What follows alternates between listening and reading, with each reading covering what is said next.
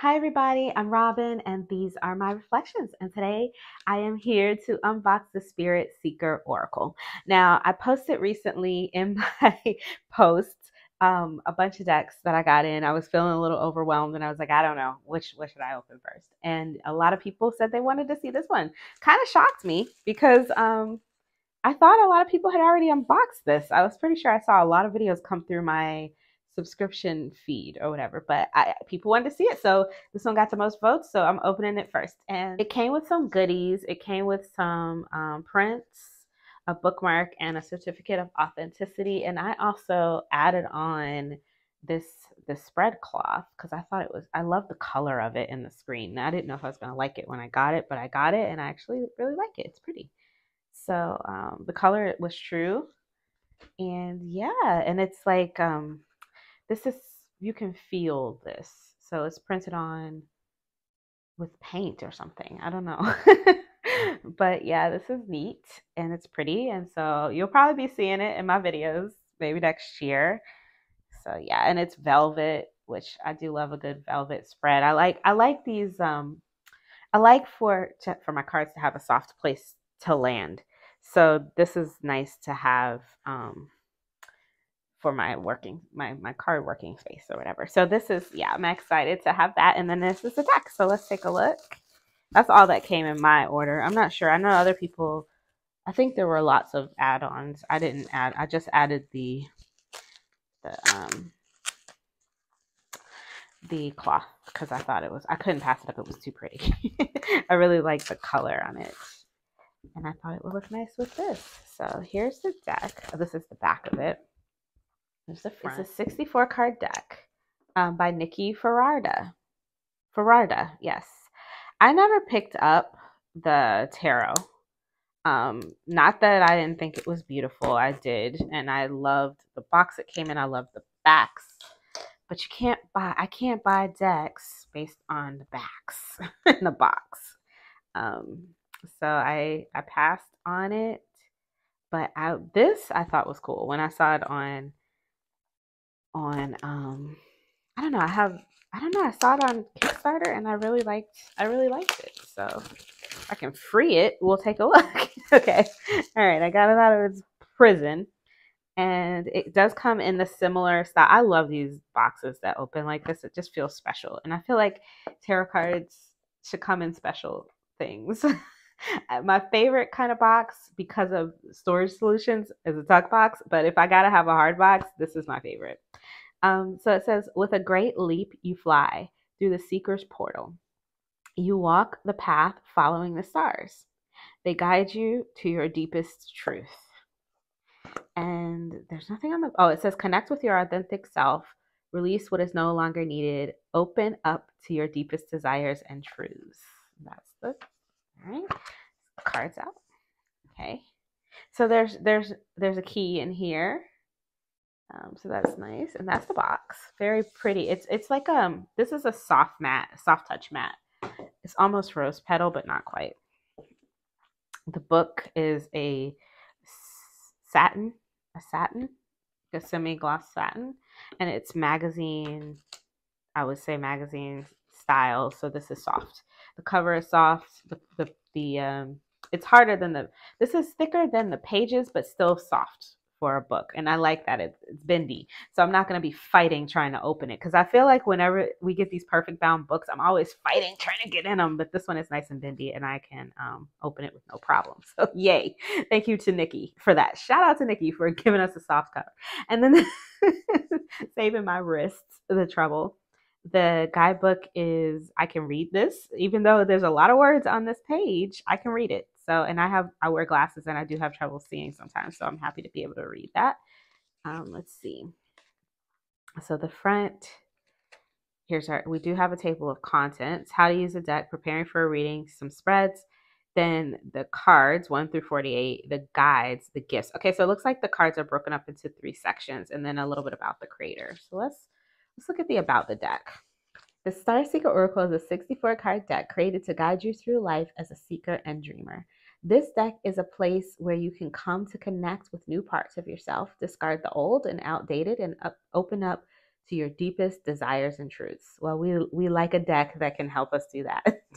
It says, our journey begins with a great leap through the portal into the world of wonder and dreams. If you own the Starseeker Tarot deck, you may be familiar with this world. Even if you don't, it may call to you and feel familiar. The land, sea, and sky of the star seekers is one of magic and mundane, bound together in a single breath.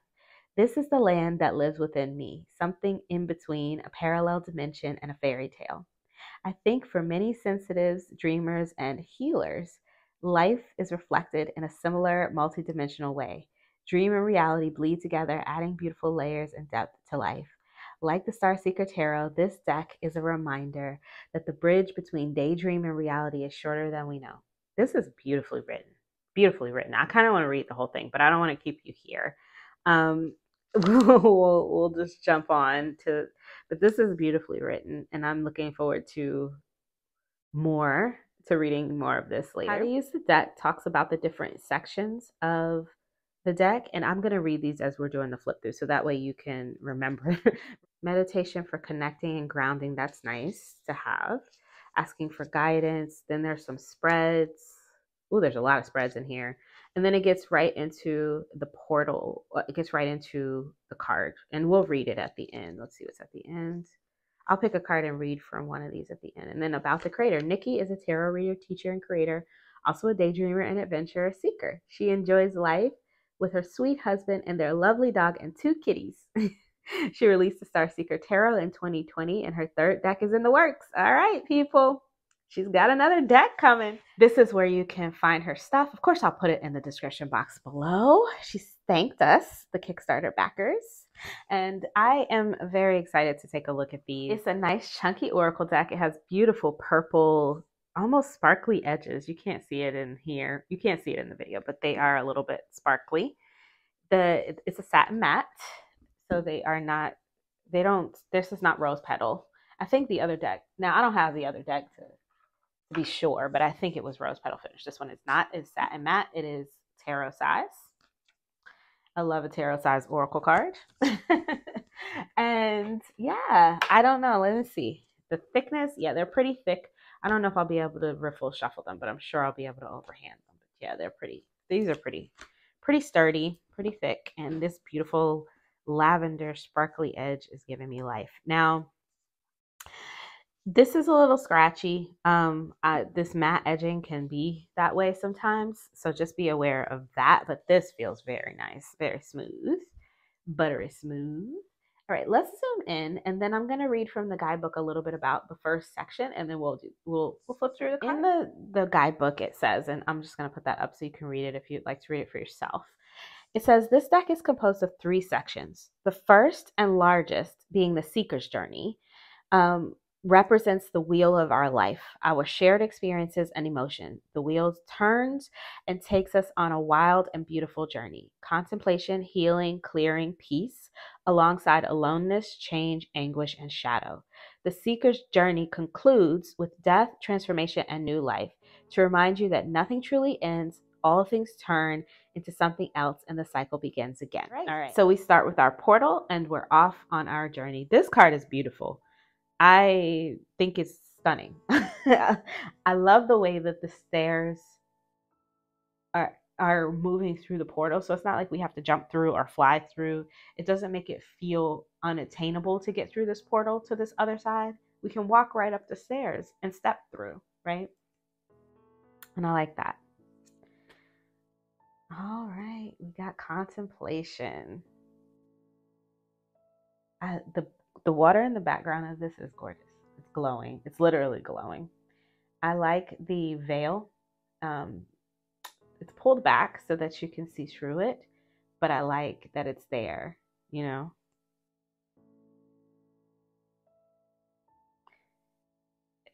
Explore. Healing waters. Lots of water in this. Clearing. Wow. Washing it away, right? Clearing through, I mean, it's coming out of her eyes, coming out of her. It's washing through her, over her, and through her. different kinds of water. I see ocean water here, and then this is, water being poured onto her. There's water in the background.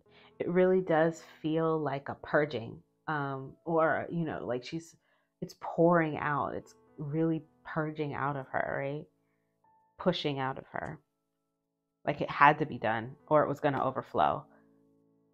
And that's what happens with emotions. If you let them build and build, eventually they'll overflow on their own. There's nothing you can do about it. So it's best to empty it before it happens. But sometimes we don't think to do it, or we get busy, or we don't want to do it. We're afraid. This one is inner peace, patience. She looks naughty. Like, oh no, her eyes are closed. I thought she was looking that way, and I was like, what is she up to? Sacred workspace. Fear. I like the border. I thought at first that it was going to be like a starch white, but they're a little bit of they're kind of creamy. I like them better on cards like this than I do on cards like this, but it does bring it all together. So that's nice. I wonder if I would prefer them borderless, but I guess I'll never know. Ritual. That one is intuition. Stuck. Oh, she really does feel stuck. She feels stuck in this card. Like she's too big for the space, right? Too big for the card. It's like she wasn't supposed to be there anyway. Movement.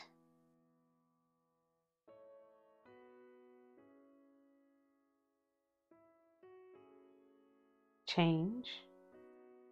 Again, another bridge to, I almost wanted to say bridge to Terabithia, but another bridge to a portal. Gratitude. So the water, we're done with water. Now we're on to what looks like earth. Do we have fire? Did I miss it? Let me see. It's like a mix, right? Because we've got earth, fire, water, fire. I don't know. That's just, she's poor thing is stuck in there. Air, and so I guess we could think of that as air, and then back to earth. So it's mixed up. It's not in any order or anything here. Gratitude. Definitely earthy. Fire, breakthrough. This is gorgeous. She's literally breaking it apart with her hand. She's got the key on her thumb. And what is this coming down her wrist? I wonder if it says in the guidebook. Let's look. 17. The unbreakable stone has been in your care since childhood, passed down through your family. This object has been a puzzle for many years, and most have lost interest. It's said that there is a secret to its opening, and once it opens, a magical power is revealed. You've long traveled and studied, searching for clues. You've been dedicated, but you are beginning to tire of this fruitless quest, and you find yourself longing for a simple life. Until one day, while holding this stone, you drift into a meditative state. You hear a song, so you sing it, and the stone opens.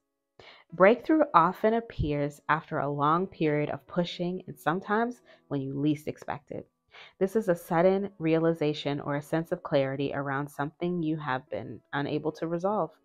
You have new information, which is opening a new door for you. Having a breakthrough is empowering. Suddenly, you can see what was hidden, but it can also overwhelm. Embrace the newfound sense of power and find healthy ways to manage any stress that arises. Empathy, sudden realization, overcoming obstacles, progress, and reversed keywords are setback, roadblock, and delay and challenge. Okay. So it doesn't mention what we're seeing on her wrist and her fingers there, but I think we can intuit. All right. Abundance. It's beautiful. Burden.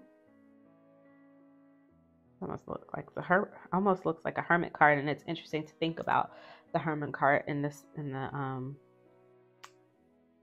along with in a sense of burden. You know what I mean? Like, it's just interesting to think about. Not to say that that's what it means or anything, but just that it's interesting to consider. Open to receive. I like this. It's almost that moment when you're having a massage and she pushes down on your shoulders to open you up. or even if you're doing like partner yoga and they push down on your shoulders to open you up, because we're always scrunching them up, right? And when they push down, it almost feels, you get a little nervous, but then you just kind of open up and let your chest be open. Connection. Comfort. Oh, this is sweet. Look at the, I don't know if you guys can see the detail on that wall, but I mean, this is collage art, so I think that Nikki has collaged an actual wall back there, and I can see the texture, and it's beautiful.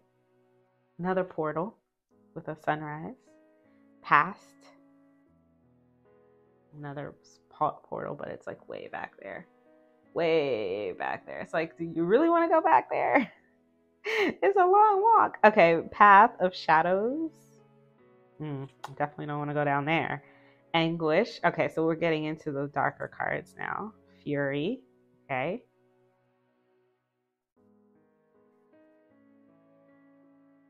Six and two is eight. Eight is very much a movement card, a movement number. So Fury. Awakening. 9. 10 is clarity, or 1. Okay. Yeah, so the numerology seems to be working, because I thought, oh, she put all of the ones first and all the positive first and all of the sort of other side, I don't want to say negative, but all of the other side after. Will the numbers match up? They seem to be doing okay. So we've got 9 and 2, which is 11, which makes 2 confusion. Okay. So you've got two sides of something. That it works. 3 for quest. Yep. Expansion. Discipline for 4. Yep. So the numbers seem to be working. You could use numerology with the numbers. It's good. Suppression. Protection. Depletion. Ooh. Falling. This is very serene for a falling card. It just feels so quiet. Almost as if like when they hit the ground, we won't even hear it. You know what I mean? It doesn't feel like she's screaming or anything. Just, it's very quiet for a falling card. Which makes me want to say, like, did she jump? You know what I mean? Like, is she asleep? Is she falling because she went so far that she passed out and couldn't go any further? What's happening here? Flow. Freedom. I love the way, not only is she flying, but she's literally pulling a Peter Pan naked. I'm here for it. Rest. I'm here for it. Joy. Aw. Speaking of Peter and them. Grounding. These are gorgeous. This artwork is very pretty. Conflict. I didn't pick up the tarot because I wasn't sure about the artwork, but with Oracle I'm less picky about my artwork, and I really liked what I saw of this deck on Kickstarter. I really liked it. I liked the keywords and I liked the vibe, and I really wanted to try it. So we've got future, time travel, inner power. I've always wanted to try one of these decks, but now that I'm looking at this, amends, I actually really love this artwork a lot. Death. So if the tarot is like this, then I would probably like it. Transformation, and then the last one in this seeker's journey is new life. Okay, so now we're on to the 12 guides. The guides appear to offer new energy, advice, and direction. Each guide represents a different helping energy or archetype. These cards will often represent energy or people outside of you, but they can also represent aspects of yourself that need to step forward and take the reins. I like that aspect of yourself. I'm seeing archetypes are, can also always be aspects of yourself. Or I like this, the masked one. There's a hand here. There are hands. So is this hand covering his heart space and he's like hiding that, and as well as his face? Or is it another person's hand reaching out of the darkness. I'm interested. And this is kind of stuff where I wish there was like stuff about the art in a guidebook. Inner child for 51, but I can make up my own stories. So secret keeper.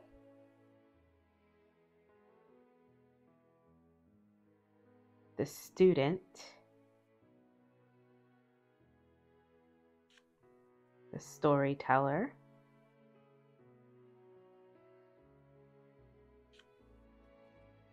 The visionary. I love how the curtains are flying out of the window. There's the portals. All of the portals we went through on the journey. How can she get to them? I guess she's gonna have to go down. Priestess. The priestess. She's shrouded and she has wings. The crater. Beautiful. The warrior.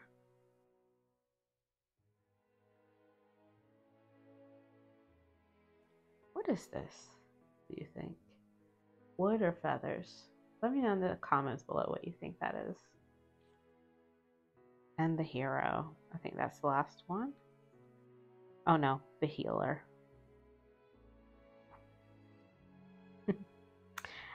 Is this giving me Frodo vibes or something like that? Like Lord of the Rings vibes? Maybe because of the ring and then the little hooded little person there. All right, and so then we're on to the gifts. There are 4 gifts in the deck, and I liken them to the golden tickets of Willy Wonka and the Chocolate Factory. These are external opportunities or blessings that appear in life to guide and help you. They are often unexpected. If you are familiar with the aces of the tarot, they carry a similar energy. They are like flashes of inspiration that must be tended to in order to grow and thrive. And it says the border colors of each group vary slightly. Oh, do they? Yeah. Oh, these are purple, right? And the other ones were like these are like cream colored. I didn't even notice that. So it says you will notice the border colors for each group vary slightly. This way, when you're doing a reading, you can easily see which card belongs to each group. That's cool. An example of how this can be helpful. If you pull mostly guides in your reading, you may want to focus on finding more outside help. Look at that. And this one is like an iridescent. So the journey had a sort of a creamy color border. And then the archetypes have a lavender color border. And then these gifts have a sort of iridescent lavender border. I don't know if you can see how they're iridescent here. And then I think these are Kickstarter cards. I think these were like, I'm not sure what's going on here, but these have also a beigey border like the journey cards. All right, so the gifts are the mirror, the map, which is all broken up. Like, I mean, if you're going to give me a map, at least put it in one piece. That's some bullshit. All right, the key and the seed. And then there are what look like some affirmation cards here. I am unafraid and free. It is a blessing to be me. It is safe to trust myself. I embrace the mysteries of life. I release the need to know. I am passionate. I am determined. I am capable of creating anything I desire. Beautiful. And they're all different colors. So, yeah. Those are nice. I don't know if that was like a Kickstarter extra or what, but I like them. All right. Let's give them a shuffle. See what's up. All right. I was afraid about being able to shuffle these, but they're actually, I think, bendy enough. Yep. See, I lied. I can shuffle them. I can shuffle them just fine. And because there's only 60 something cards and not a full 72 or 78, I can get my hands around them. They're not too thick for me to get all the cards in my hands at once. So I can shuffle these very easily. And I have small hands. So if your hands are larger or even just normal size, you're not going to have any trouble shuffling these cards. No issues. They shuffle like riffle shuffle. Super easy. And let's see about the overhand. Yep. They clump a little, but I think that'll go away with use. There's not much clump because it's a satin mat. It's not a it's not the swishy mat, which doesn't clump at all. But there, I mean, you can see it's not super clumpy. I got 2 cards there, you know. It's not super clumpy. Let me just show you the fan so you can see for yourself how much they clump. So you can see it's not super clumpy. It did fan. All right, so let's pick a card. I like this one. We got Ritual. It's number 12. All right, so there it is if you want to read it for yourself. I'm going to read it aloud. Ritual. At the edge of the sea, all elements come together in preparation for your ritual. With the stability of stone, swiftness of wind, majesty of fire, and serenity of water, you feel held, inspired, and supported. On this day, you have prepared a ritual for release. With a quill and ink in hand, you unroll your papers and stare at the empty pages. These pages will be filled with everything you've wanted to release but haven't yet been able to. With the pages full, you will give them to the fire, feeling supported as you let it all go. Sometimes in waking life, you don't get the closure, reward, or healing you wanted. Ritual appears in a reading to show you another way. The fire ritual, pictured in this card, represents just one of many rituals. You are encouraged to seek out or create a ritual that feels right to you and your specific needs. Example, maybe you weren't taught to make space for your needs as a child. Perhaps you could create a daily ritual of self care to heal this aspect of yourself. Keywords: ceremony, rite of passage, routine, celebration, closure. Reversed: lack of closure, negative energy, chaos. The cards are reversible, so you can easily reverse them. You would never be able to tell. So you could use them, if you use reversals with oracles, they're keywords for reverse. So that is the Star Seeker Tarot. Let's see what they look like laid out with the different borders. If you can tell the suits you got. Yeah, I can tell. I mean, the borders are very close in color, not gonna lie. Like, this is the iridescent one, and this is the lavender one. And I mean, I can barely tell that with my naked eye, so I know you probably can't see it on the camera. I like the purple borders better, so I wish, because there's more cards for the journey, I wish that it would have been purple borders for the journey, and then and then the cream borders for the archetypes, or for the gifts or something. But it's cool. It is what it is. I do like that. I do like a colored border, so that's helpful. See, now I can see I've got all white, all journey cards, so that's nice. It's a nice touch, to help us along and being able to tell the different suits if you want to use those suits to read your oracle cards. I do love these cards that feel so serene. Like, this one is conflict, but even the one that was, what was it, falling? It felt so quiet, and this is conflict, but it feels so quiet. I like the contrast there, or whatever, the irony of it. And I'm curious to dig into that. Some of these cards are really quite stunning, so I'm looking forward to working with it. I wonder what I could use it with. Let me see what I got around here. This is the Seeking Soul Tarot. I won this in a giveaway a couple of months back, and I'm curious to see how they would look together. It's not collage, it's drawings, illustrations, but they're similar color story. So let's see.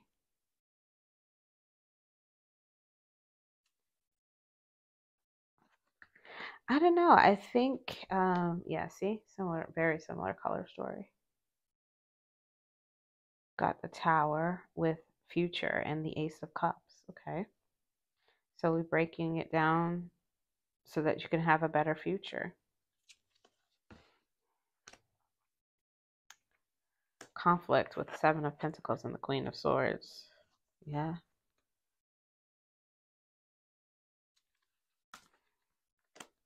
Two of Wands with Fear and the Knight of Wands. Oh. Yeah, I mean, move, like get going. Don't let the fear stop you. Don't get, caught up in that analysis paralysis space. The better option right now is to pick up away and go. Um, Ten of Swords with Fury. Wow, and the Lovers. I like the way that this looks together, and it seems to want to read together. So yeah, we'll put them together. Why not? Um, yeah, I like it. Like it a lot. So there's this as an option, and it's soft. Like this is very soft, but it's not so soft that it's not serious. You know what I mean? And this is going to be very serious. Like it's going to be a really good, straightforward clarifier. Not like, I don't think it's going to like pull punches. So this might soften the edges on this one a little bit. Sacred Workspace with the King of Cups and the Page of Swords. Nine of Wands, Nine of Swords, and let's see what we get. Suppression. Wow. I don't like this image whatsoever. That makes me very uncomfortable. I think it's supposed to, but the squeezing of this bird makes me want to cry. It definitely makes me want to cry. The Warrior with the Nine of Cups, who's not looking like much of a warrior, and the High Priestess. I don't know. I like them together. Let's try. There's one more, the Darkness of Light Tarot. I think that, this is also, this is not a collage deck, but the treatment of the paintings, I think might be okay with this. So let's just see. Not bad. The Queen of Blades with Warrior and a Ten of Blades. Let's see. Two of Blades with Freedom and the Hermit. And that might be a little dark for it, huh? Joy with the Magician and the Queen of Wands. I didn't really shuffle them. I didn't shuffle them at all, actually. So I don't know. I don't know. What do you guys think of this pairing? I kind of want to like it, but then I don't. I don't know why. Something about it's just not jiving with me. As far as it almost feels like static. Like when you put two open microphones together. It's not, they're not happy. I don't know. No, I'm not feeling that one. Let's see about one more. Well, let's try it with this one. This is the Meraki Tarot. This has a lot of natural elements in it. So let's see how this might look together. Meraki Tarot is very brightly colored, and this one is more muted. So I don't know, but we'll see. Let's see. Okay. So I've been using the Meraki Tarot for the Drop 78 along with the traditional Korean tarot. So you might see a lot of, like, the cards might be grouped together by suits, some of them, because I was using them and I didn't shuffle. This is nice. Yeah, I like this one. So yeah, I could probably use this one together as well. They're all very soft and dreamy. This deck, if you have the first edition with the scalloped edges, it might look even better with this one because it would be bordered, and this one is bordered. So, but I don't mind it, the mix of bordered and non-bordered. So yeah, we like the Meraki Tarot with it. All right, so that is it. The Starseeker Oracle. So glad this one came to life. Very excited to have backed it on Kickstarter and received it and help it come to life a little bit. Give my little bit to help. And yeah, this is beautiful. I'm excited to use it. I have one other deck that came in recently that I have not opened yet that I want to try with it, but I'm not going to open it right now because I still want to do a walkthrough. But when I do that walkthrough, I'm going to try this deck with it. But I think that this is going to be good for using with tarot, clarifying with tarot. I know that it said in the guidebook that it's good to use instead of tarot. And I think you could because it has plenty of cards and lots of different, it touches on a lot of different life things, you know, life journey things, fool's journey things. But for me, I'll probably be using it with tarot. Let me know in the comments below what you think, what you, if you backed it. Let me know how you've been using it. That's it. That's the first one from the list of decks that I still need to open. If you like this video, please give it a thumbs up. If you want to see more from me, you can subscribe. I release videos every few days regarding tarot and oracle. I've got quite a few that still needs to be walked through, open, talked about, and all the things. So, you know, watch the space for that if you want to see my thoughts on some other decks coming. And yeah, links in the description box below where you can pick up a legitimate copy of this one. And until I see you next time, stay safe and be blessed. Bye.